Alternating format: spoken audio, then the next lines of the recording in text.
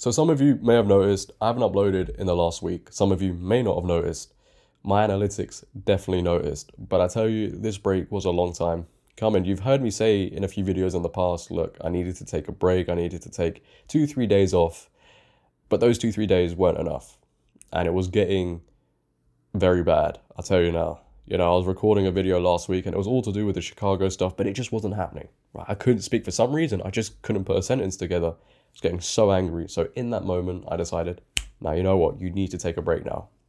And for somebody who hasn't taken more than 5 days off at once whilst doing YouTube, it was a big thing, right? But I had to take it. I hated taking the break. And every day I saw a topic I wanted to record, but I was like, no, you need to do it for yourself. And I'm not looking for any sympathy with this video, by the way. I just want to tell you what I've been through, why I took a week off, and maybe some people can relate to it. I was going through the biggest mental, spiritual, physical battle of my life. I've never been through anything so tough in my life. And it was hard. And to really say what was happening was, you know, I was putting a load of pressure on myself, internal pressure firstly, right? I put a load of pressure on myself to succeed. And I think a load of people do. You know, for me, YouTube is all or nothing, right? It's plan A. So that stress builds up over time. And I feel like a lot of people will relate with this, you know, prolonged stress over time gives you burnout because your brain, your body just can't handle it, right? Then you tie in the external pressures. You got friends, family. You got to be careful about what you say. Every video, you got to be careful, right? Because I'm only a small YouTuber, so there's no one I can really reach out to if anything bad happens to my channel, which we'll get into in a bit as well.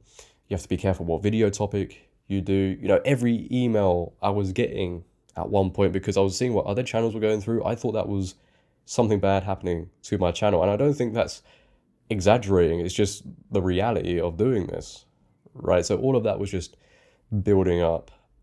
And then, you know, to counter that, I thought, you know what? Well, let's try and make myself feel good. You know, I was choosing easy dopamine, right? I was eating unhealthily because it just felt good. I wasn't working out because it felt good. I didn't go outside because it just felt good just to lie around. I was scrolling on social media for hours because it made me feel good. And especially when you're talking about the culture war, you're getting involved in it, it's really easy to get absorbed in everything. And you just find yourself scrolling for hours.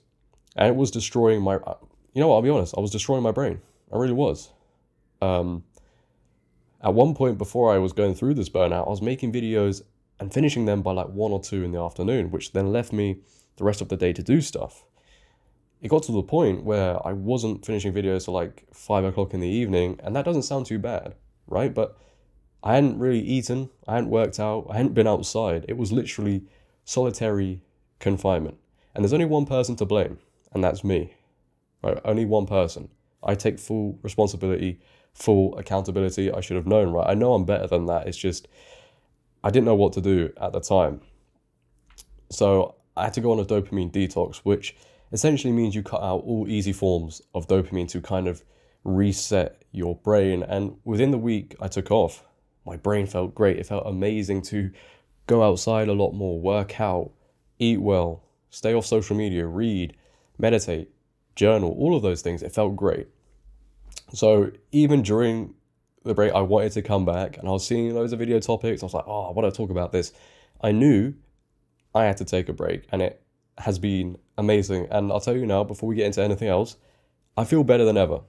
I've got so much energy. I feel great. And it got to the middle of last week, right? I was feeling good. I was feeling great.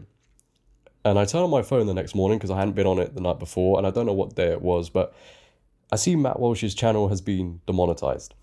Which that's a huge thing, right? Because we all thought people that work for the Daily Wire had huge protection. Well, obviously not. He announced it in a speech.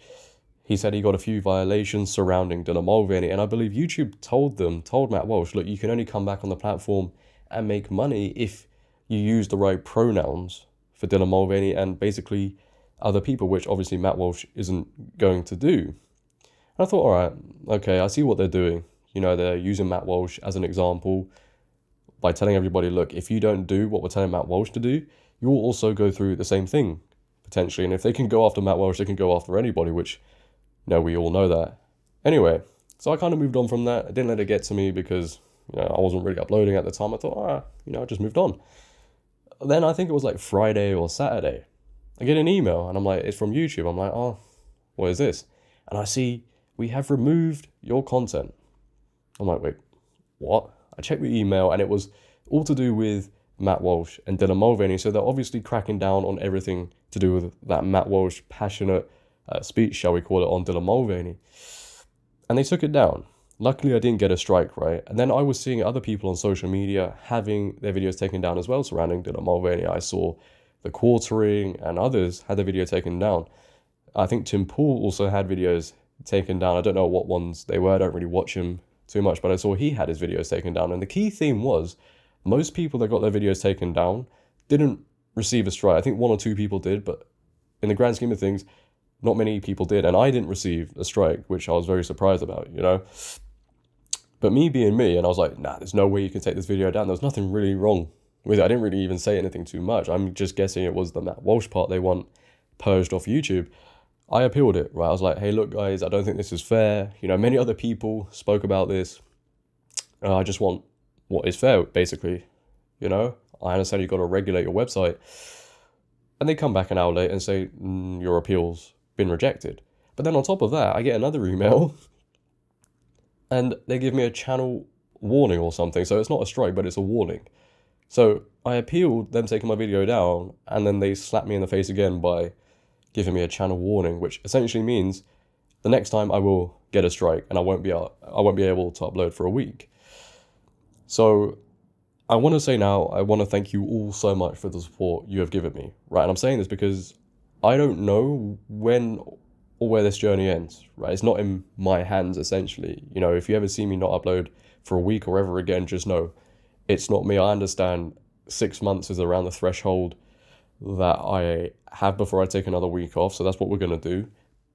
But if I don't upload for a week, that's not me, right? So I want to thank you now because I don't know where and how it ends, which is a sad thing because I love YouTube. It's just the route they're going down doesn't really make any sense. It's just harming their creators. And it's a big risk doing what you're doing right now. I understand I'm taking a bigger risk than most people my age, right? I'm in my 20s. Most people my age don't do what I'm doing. They don't speak what I'm speaking about. So I understand I'm taking a big risk.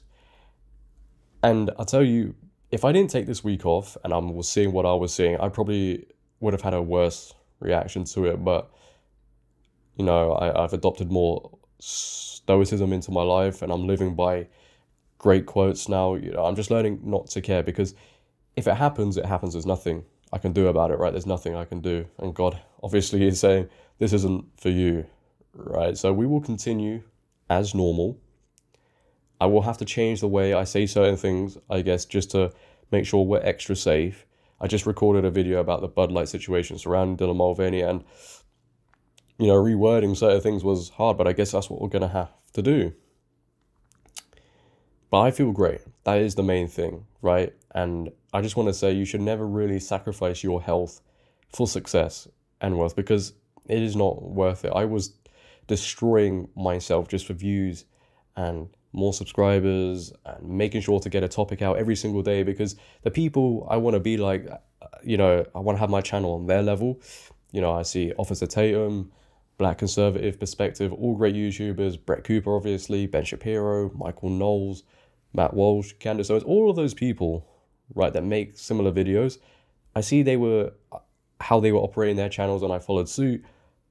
I was just ignorant to think somebody by themselves could do it, right? I was trying to upload several times a day whilst I was sorting everything out myself and, I should have slowed down a little bit. But going forward, we will continue uploading every single day. And let's just hope it all goes okay, As I keep saying, I feel good. And I'm ready to come back and make videos again, which is great. I love this. I've missed it so much. But the break was needed, I'll tell you now.